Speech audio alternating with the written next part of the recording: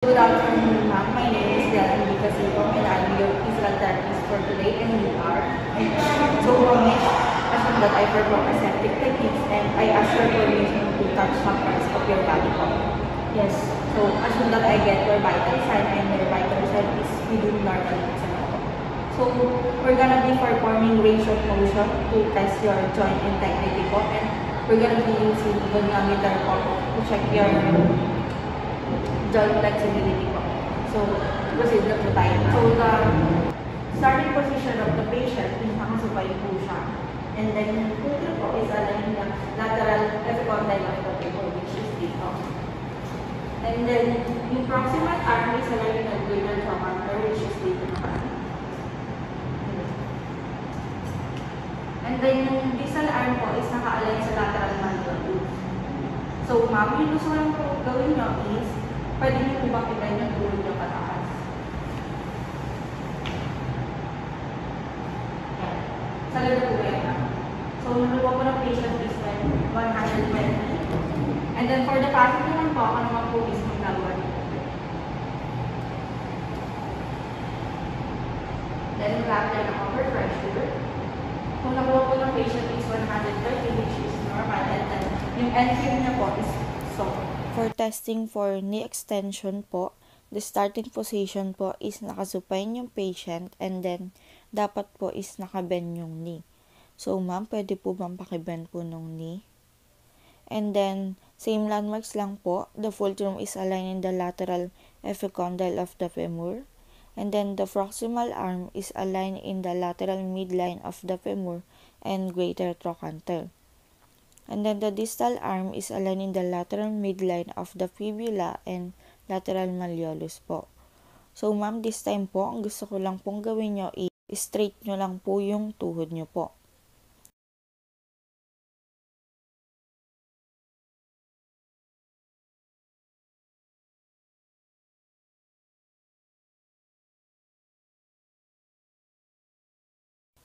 Yan, pakibalik na lang po.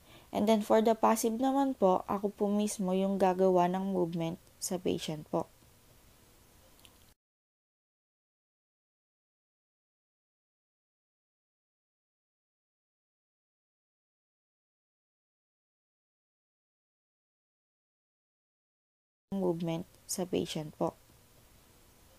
And then mag-a-apply lang po ako ng overpressure to get the end film po. And the end film must be firm po.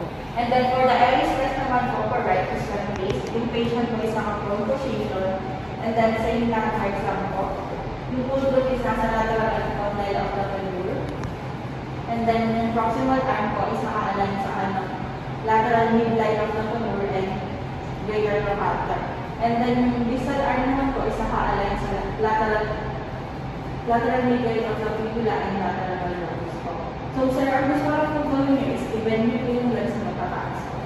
Pwede po kami po. Sa ganda po ba yun, sir? Okay po, ganito naman. And then for the passive naman po, ako po mismo yung gagawa ko.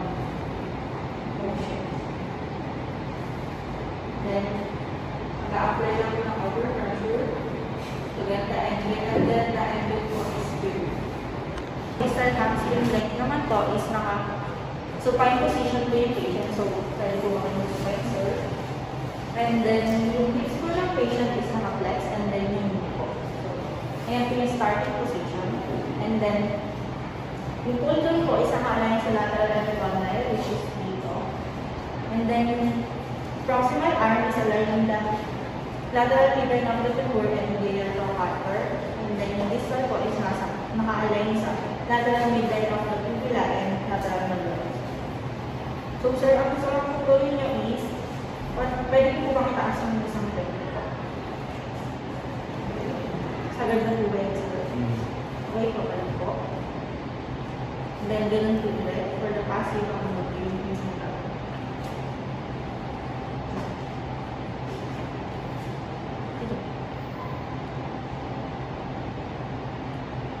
Then, mag-a-apply lang ng overpressure to get the end frame.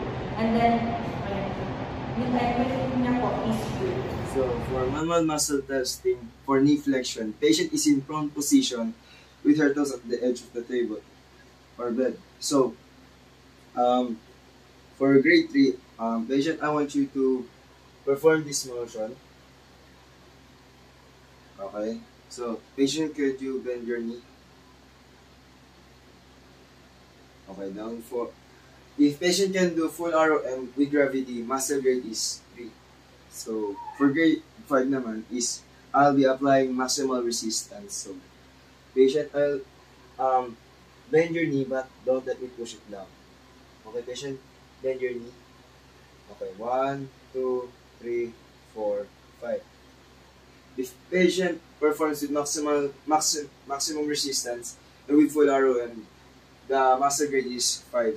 For grade 4, I'll be applying moderate resistance. So, patient, bend your knee, but I'll be applying moderate resistance. Okay, so, patient, bend your knee. Okay, 1, 2, 3, 4, 5. If patient can perform with moderate resistance and with full ROM, the muscle grade is 4.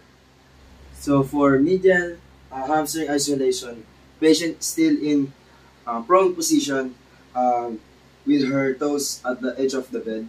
So patient, I want you to point your toes inwards and try to do this motion.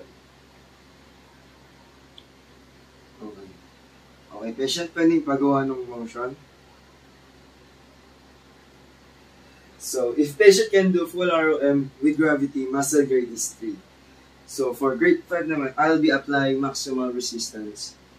So, patient, point your toes inwards and bend your knee but don't let you push it down. Okay, patient, bend your knee. Okay, 1, 2, 3, 4, 5. So, if patient can perform maximum resistance and with full ROM, the muscle grade is 5. So for grade 4, I'll be applying moderate resistance. So patient, point your toes inwards and bend your knee, but don't let it push it down. Okay? So patient, bend your knee. So 1, 2, 3, 4, 5. If patient, thank you. So if patient can perform with moderate resistance and with full ROM, the muscle grade is 4. Knee flexion, lateral hamstring isolation, patient is still in prone position with her toes at the edge of the table or bed. So, patient, I want you to point your toes outward and try to do this motion. Okay, so patient, point your toes outward and perform the motion. So, if patient can do full ROM with gravity, the muscle grade is 3. So, for grade 5 naman, I'll be applying maximal resistance. So, patient, I want you to point your toes outward and bend your knee, but don't let you push it down. Okay, patient, bend your knee. Okay, 1, 2, 3, 4, 5, down. So, if patient can perform with maximum resistance and with full ROM, the muscle grade is 5. So for grade 4, I'll be applying moderate resistance. So patient, I want you to point your toes outward and bend your knee, but don't let it push it down. So patient, bend your knee. So 1, 2, 3, 4, 5, up and down. So if patient can perform with moderate resistance and with full ROM, the muscle grade is 4. So for grade 2, patient is in sideline position and si PT ang gagawa ng motion.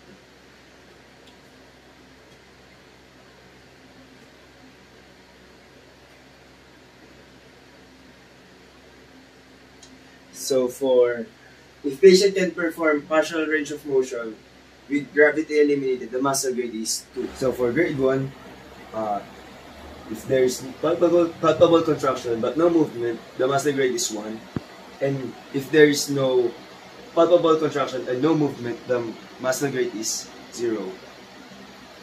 So, ma'am, ngayon po, i-test po natin yung muscle grade po ng quadriceps femoris po. Ang action niya po is knee extension. Okay, so ang gusto lang po gawin nyo is, yung inyo po is, gaganto nyo na po siya. Then, ibababa. Okay, so, Ma'am, gusto ko gawin nyo lang ulit yung action na yan. So, 1, 2, 3, 4, 5. Babae na po. Okay, so if the patient performs with full range of motion and with gravity, the muscle grade is 3. Okay, so ngayon naman po ma'am, gawin nyo lang po siya ulit. Pero ngayon po, bibigyan ko po kayo ng maximum resistance. Okay, gawin nyo po. Okay, huwag nyo po ilak. Okay, bibigyan ko po ng maximum resistance. So, huwag nyo po hayaan na ibaba ko yung leg nyo. So, 1, 2, 3, 4, 5. Baba nyo na po. Okay, so if the patient performs with maximum resistance and with full range of motion, the muscle grade is 5. Ngayon naman po ma'am, gagawin nyo lang, bibigyan lang po ng moderate resistance. And, ano po, gawin nyo po. Ayaw nyo po ilak. Huwag nyo pong hayaan na may babaki leg nyo. Okay, 1, 2, 3, 4, 5. Okay, babae na po. Okay, so if the patient performs with full range of motion and moderate resistance, the muscle grade is 4. Okay, so for dito naman, ako po yung gagalaw. Pag ito.